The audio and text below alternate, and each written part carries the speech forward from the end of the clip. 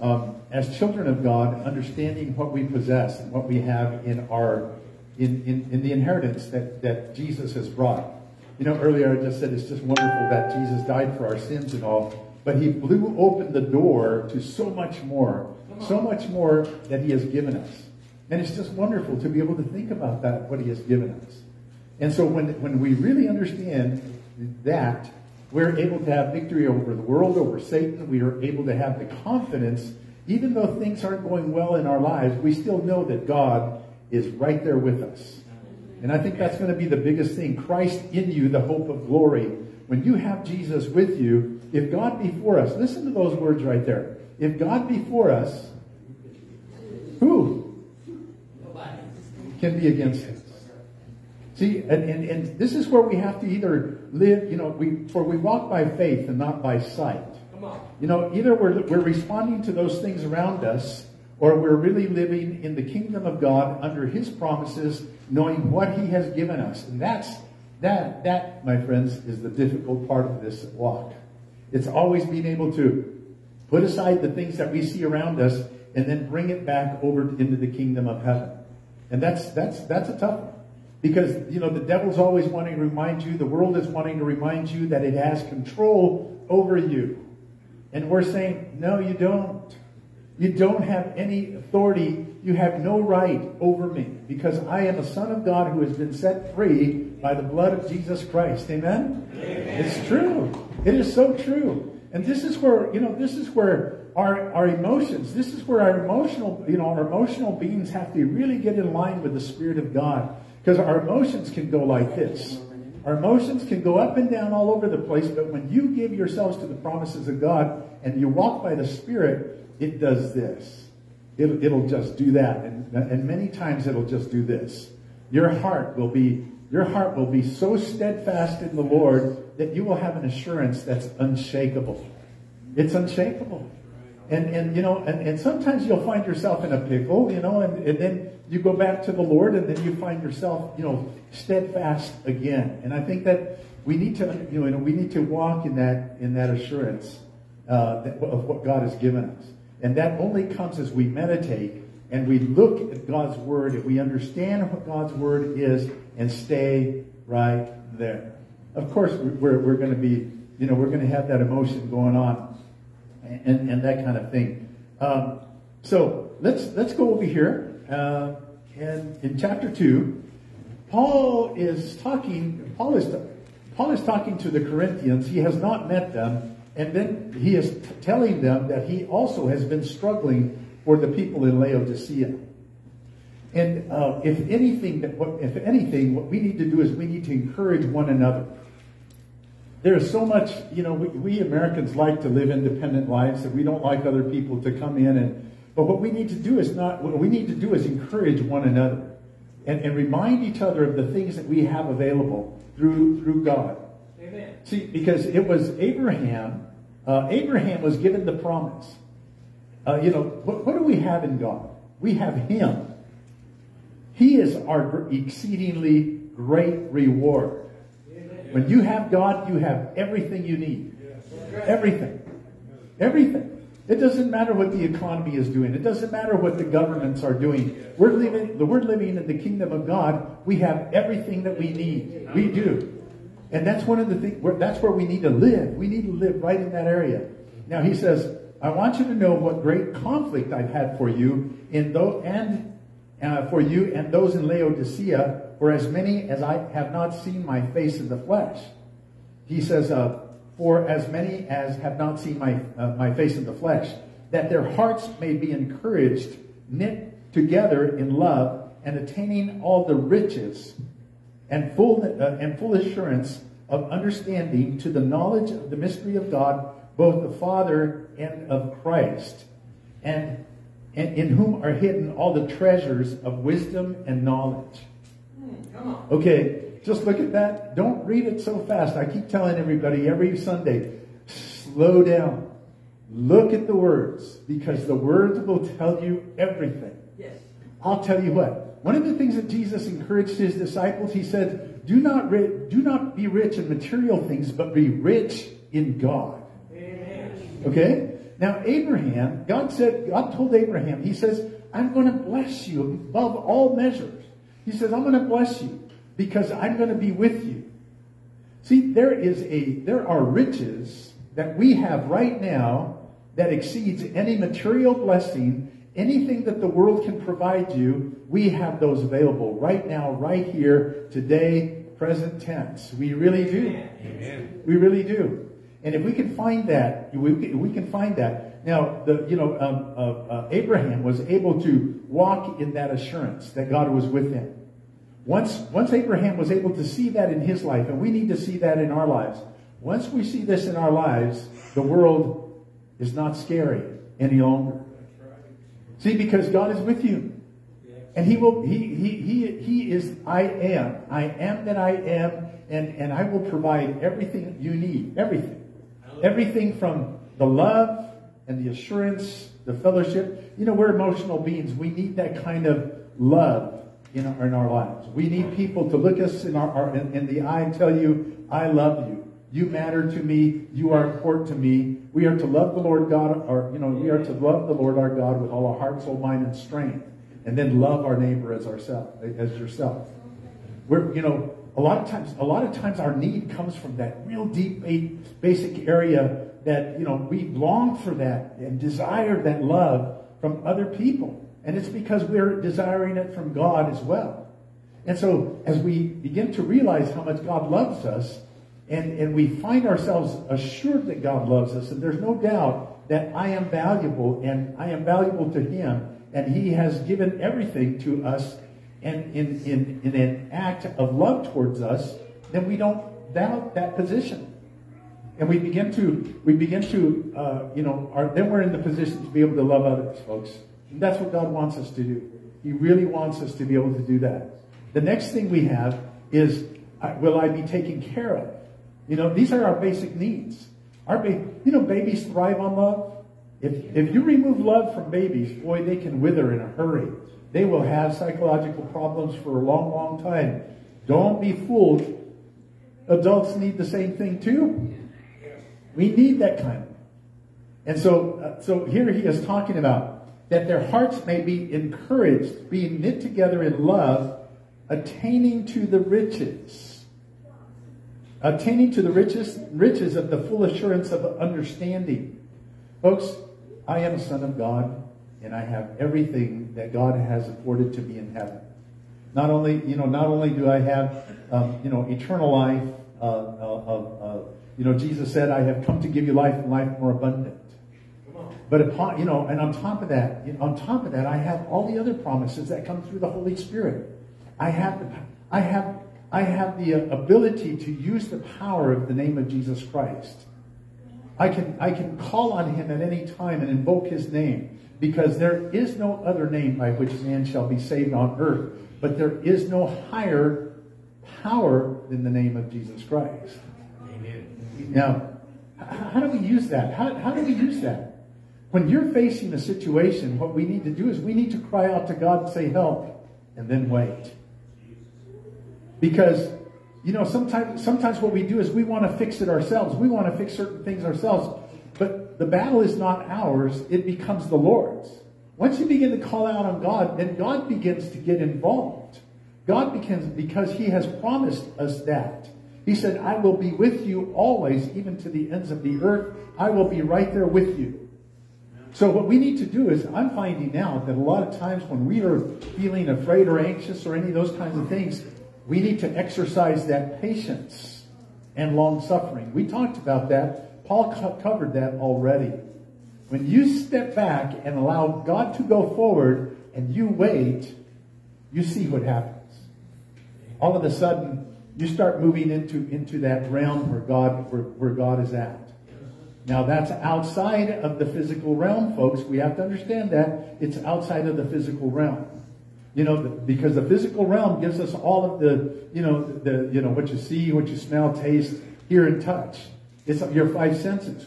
What we need to do is not walk by sight, but walk by faith in God. That's where we trust God, and that's where the riches are at. We need to be rich in God. Now that means I will have peace and assurance, and God will always provide and be there for you. Always. Always, always, always. Those kinds of things are hard to grasp. And sometimes we don't think that they're very important. Esau, Jacob and Esau, remember they were brothers in the Old Testament. Esau had the birthright. We have the birthright today because we're born again, and the promises are all ours. God promised to take care of my children and my children's children. Yes. And there were a lot of times that I would say, well, look at my children. My kids would move away to different parts of the country, and my wives go, well, what's happening? My grandkids, oh no, my grandkids. And I said, remember Pharaoh raised Moses. How did Moses turn out?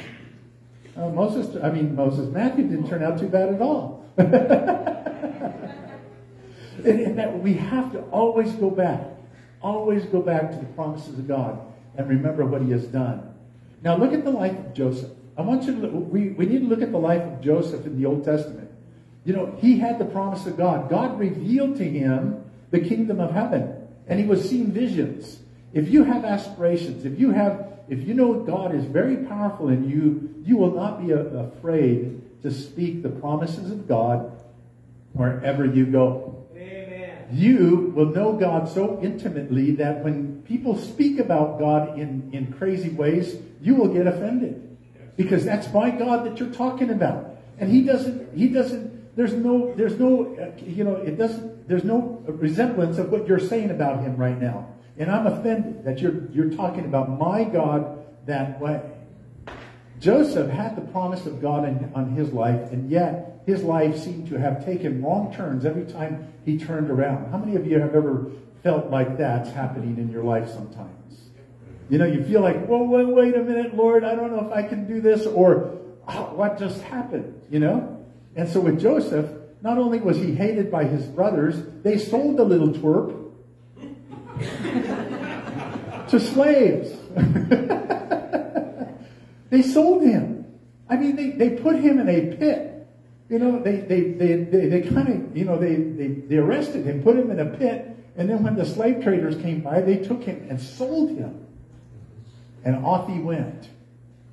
Boy, I can't imagine what he was feeling at that point when he was locked up in a cage as he was headed off to Egypt. Can you imagine what he must have been feeling? Wow. Talk about emotional abuse. So then he gets down there, he is put on a slave block, and Potiphar buys him. Checks his teeth, checks his arms, checks he's a young, handsome, strong man. Exactly what I need and I want. What Potiphar didn't realize is that the promise of God was resting on Joseph. Joseph knew the riches of God. Now watch how it fleshes out. So now Joseph is now in the house of Potiphar, and Potiphar is a businessman, kind of second to Pharaoh. He's close to Pharaoh, the king, and he's got a huge property with lots of servants and a lot to do. And Potiphar looks at Joseph and realizes this kid has something going for him. I don't know what it is. And it was the blessing, the presence of God. And God had given him wisdom. Folks, there is a divine spiritual wisdom that is set apart from worldly wisdom. And we talked about that about 3 weeks ago. And that God gives us a spiritual wisdom, and it's nothing like earthly wisdom. Joseph possessed that wisdom. He knew how to administrate, he knew what to do. So he goes ahead and he starts managing all of Potiphar's business. Potiphar trusted him so much, he gave him all of his accounts, and he says, you take care of all the business. I know I will not have to worry. The only thing I'm withholding back from you is my own wife. So even though he was a slave under those circumstances, he still had the riches of God present with him. Folks, whatever circumstances that you're facing right now, you still have those riches of God. Those are they're spiritual riches. They are not material. They're spiritual. And that's one of the things that we have to count on.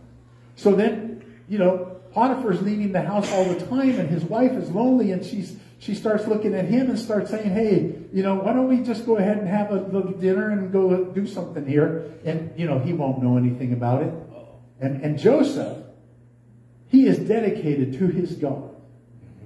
He is dedicated to his God because he knows what God means to him. And he knows that to break covenant with God would mean to break his oath and do something sinful. And he says, no, I am not doing that.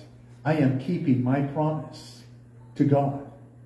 And he avoids her everywhere he can until she corners him one day and says, no, I need you right now, today, right here, right now. And he flees. She grabs his coat and he's gone. When Potiphar gets back, she falsely accuses him of rape.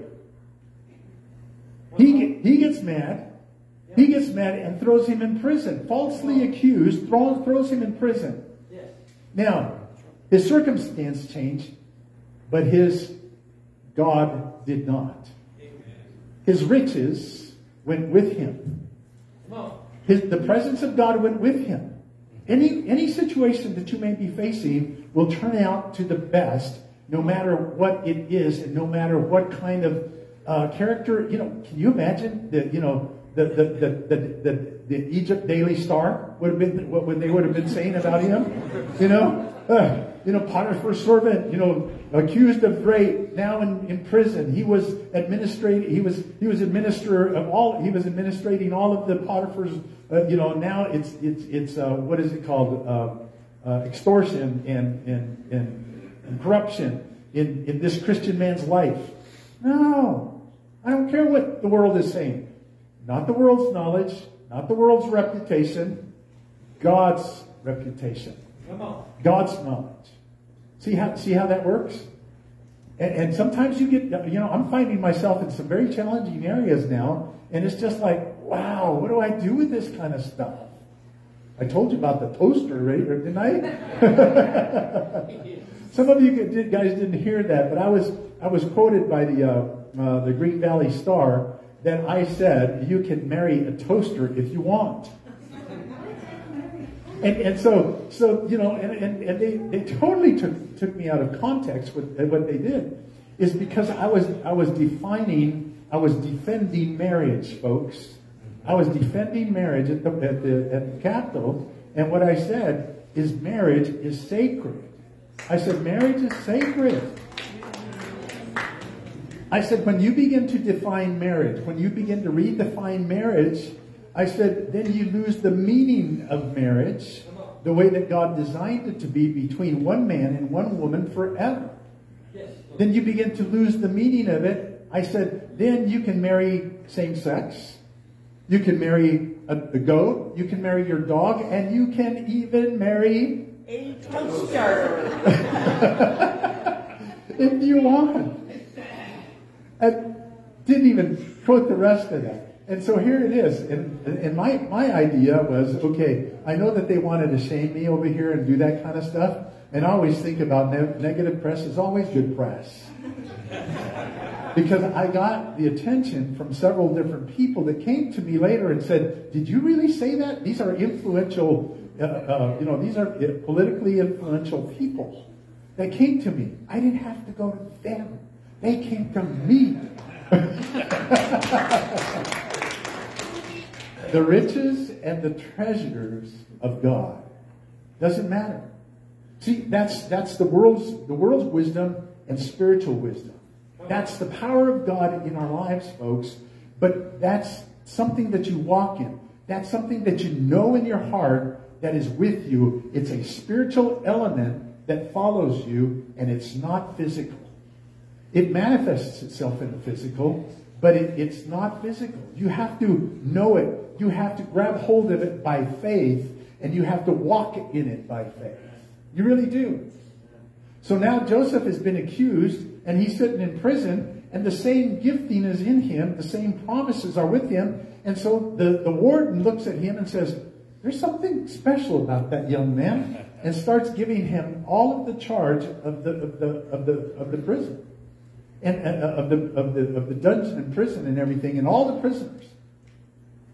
So then the baker and the wine, the cup holder ended up in prison. Evidently, the king was having a bad day, arrested the baker and the cup holder and threw him in prison. And they had dreams. And Joseph knew how to interpret dreams. And interpreting dreams, I know that God talks to us sometimes in dreams. And you will know it when God is really talking to you through dreams. You will know it. There's no doubt about it. This is God speaking to you. That's also part of the riches and treasures in the knowledge and understanding of God. It is a supernatural understanding and wisdom. Folks, you have that available. Here's a God who knows the future. He knows the past. He can reveal things to you that you've never seen or heard of before. I'm telling you. I know because I've seen some of that. It is amazing. So these two guys, they explain their dreams to Joseph. And Joseph tells them the dreams. I'm not going to go through the whole dream thing because that's not my point. My point here is that God is with him, okay? He's really with him. And then he tells so then the king calls back to the baker and the cupbearer, and he says, remember me when you're in the presence of the king. One of them lost his life. The baker, they beheaded him. And then the other one was restored. But forgot about Joseph. Now, not only was he put in prison, falsely accused, now he's forgotten in prison. I mean, I would be having the biggest pity party that I could have. Oh no, woe is me. Look at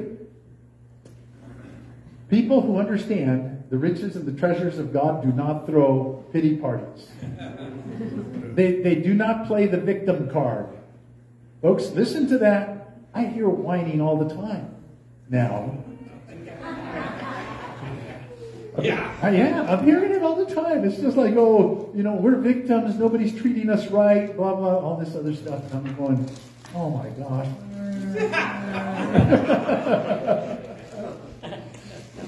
No, don't play the victim card. Remember who you are in Christ. There is nothing that can come against you. There is no circumstances that can be thrown at you, even death. Because in death you graduate. There is. I remember being threatened by a staff sergeant that didn't like God at all. And he said, Lupe, he says, if I had any power over you, and he didn't, because I was civilian and he had stripes on his shoulders, 2 jurisdictions, buddy. You can't do anything. You can't do a thing to me. I'd put you out in the mountain by yourself for months. That would be my punishment. I'd say, that'd be great, because I'd be meditating on God, just praising God out there, Oh, and then he'd say, then he threatened me, if I would have a knife and I would just really do it to you. And I'd say, well, then I would graduate and you would send me to my father. He didn't have an argument. He just didn't have an argument. Folks, that's how you overcome the world, is knowing the riches and the power of God. Then the king had a vision. And then the cupbearer said, oh no, I forgot about this guy named Joe in prison. Brought him out. And then he was made second in command in Egypt. He went from being hated by his brothers in prison up to the second in command in Egypt. Not by the world's wisdom and power, but by the power of the wisdom and the riches of God. Amen. See, because he understood his position. God is going before me. I don't have to figure it out. How about that, guys? Most of you are trying to plan out God figures it out for you. And sometimes it's hard because, you think, oh no, I just goofed up. Man, I just made the worst mistake in my life. And the devil's right there. Yeah, you did. You made the worst mistake of your life. They're going to hate you. They're not even going to do this for you anymore, And I'm thinking, And then I think, it doesn't matter. It doesn't matter. Who am I pleasing? Man? Man or God? God is going before me. And I've been able to take a moment at a time, just moment. My world has changed. My world has been turned upside down on its head here this past 2 months. And all I've had to do is take it a moment at a time, moment at a time, knowing that God is going before. And he also, when you look at what David said, he says, not only does God go before me, he is my rear guard. Amen. He also protects my sides, and he is above me and under me. God encompasses me. Amen. But it may not look like it, but Joseph knew he did. And he did not, and while Joseph was in prison, he was talking to the prisoners, and he says, are you doing all right? You look like you're depressed today. What's going on? See, he wasn't thinking about himself. Oh, woe is me. I'm depressed. No, he was on top on his game. And he was he was able to bring that to those two guys. See, the only way that you can really minister to those around you is to understand the riches and the treasures and the understanding that God has given to us. God used Joseph to rescue the world at that time because of the famine that hit. And not only rescued the world, but it was able to rescue the 72 people that God called his own and then multiplied them in Egypt, and they became a mighty nation. And through that lineage came Jesus Christ. Amen. It was amazing, and this is God. I like being on this side of the aisle. I do. I like being on this side. It is wonderful to be on this side. And he says that their hearts may be encouraged, be knit together in love, attaining all the riches of the full assurance of understanding to the knowledge of the mystery of God, both of the Father and of Christ. So, when you read those words, kind of pause there. To the knowledge of the mystery of God. That's not a mystery any longer. The mystery is open now. See, because it's not just God with us, but Christ in you. Amen. Now, if Christ is in me, then, he says, I've been crucified to the world, and the world has been crucified to me. It's no longer I that lives, but what? Christ lives in me. And if he's living in me, he's living through me.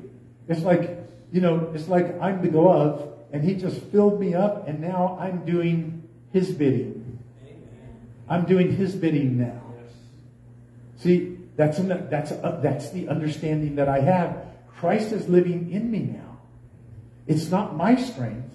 It's not my power. It's not my might. It's his might. Amen. Isn't that wonderful? Yes. Now I can just kind of like, okay, Lord. Okay, you see where we're at? My wife says, how come you're always saying we're going here, we're going there, when it's only you? Do you have somebody with you that I'm supposed to know about? I'm thinking, well, Jesus and me. It's just Jesus and me. Yeah, this is who it is. I'm not alone. So we need to look at that. And he says, in whom are hidden all the treasures. All the treasures. All the treasures. The problem with the church today is that we don't know what the treasures are.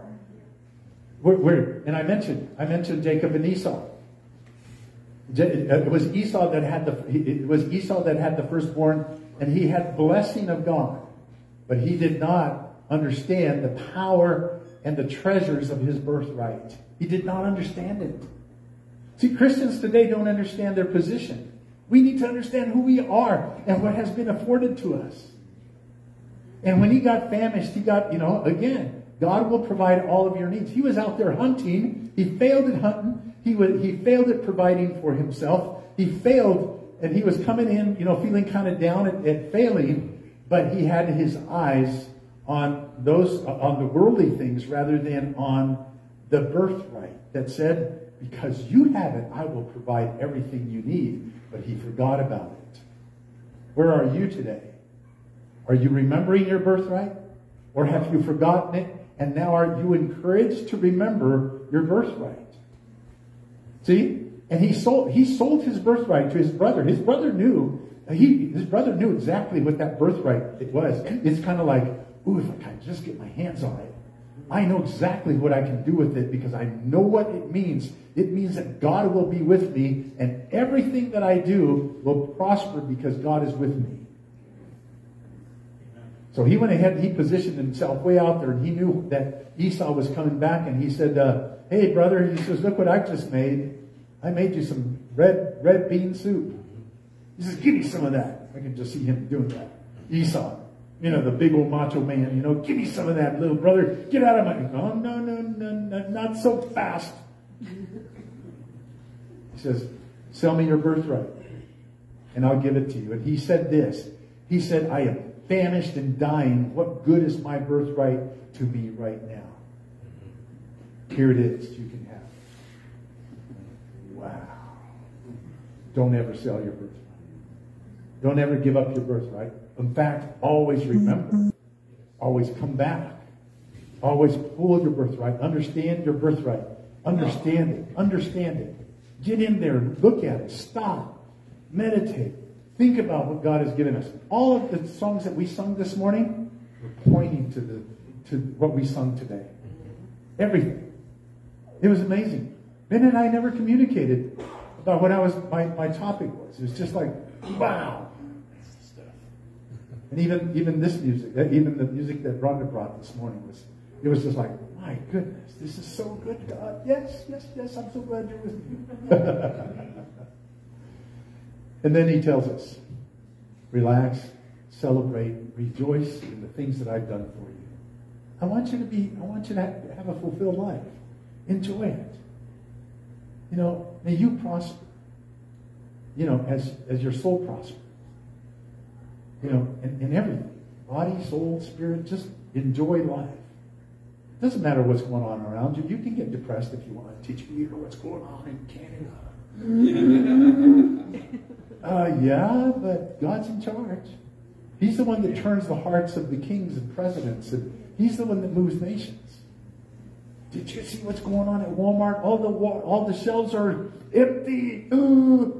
Yes, my God shall supply all of my needs, according to his riches and glory in Christ Jesus. See, that's the treasures and riches that we need to walk in. And God will use you to bring assurance. God will use you to bring knowledge. God will use you to share these kinds of things with others so that it makes sense. Amen. Yes, we are to contend for the faith. When I see somebody misrepresent God, I am there to correct their understanding. Or maybe not their understanding. Maybe it's those that are hearing what they just heard about God. I'm talking to him, but I know it's these here that are getting the understanding. I've had to do that several times already, you know, while I've been up there at the Capitol. And so it's wonderful. I love you guys. I love doing this. I tell you what, you know, we just get elevated. You know, we lose sight of the world for about an hour. And it's just, oh God, it is so good. It's just so good to be in the presence of the Lord, isn't it? And many, many times I need this sermon as much as you all need it. I mean, I thought Twinkie says, do you have the sermon ready? And I said, oh yeah. I said, I need this one. I do. I need this one. And we all do. I pray that you'll all be able to stay for potluck. If you can't, that's okay. But it's always available for us. You know, God says that we should break bread together.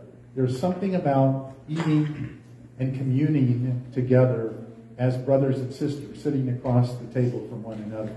So if you can do that, that's great. If you can't, I understand that. You know, not all of you plan on doing some of that, but if you can, that would be great.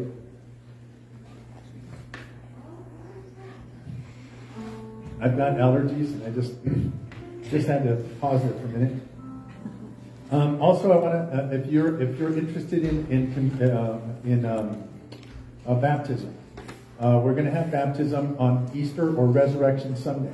Okay, we're going to have baptism, and we'll do it. Just roll out our horse tank, our stock tank, and we put it outside, or we bring it on inside. If it's snowing, we'll bring it inside. But just remember, the tomb of Jesus was not heated either. So we have baptism coming up.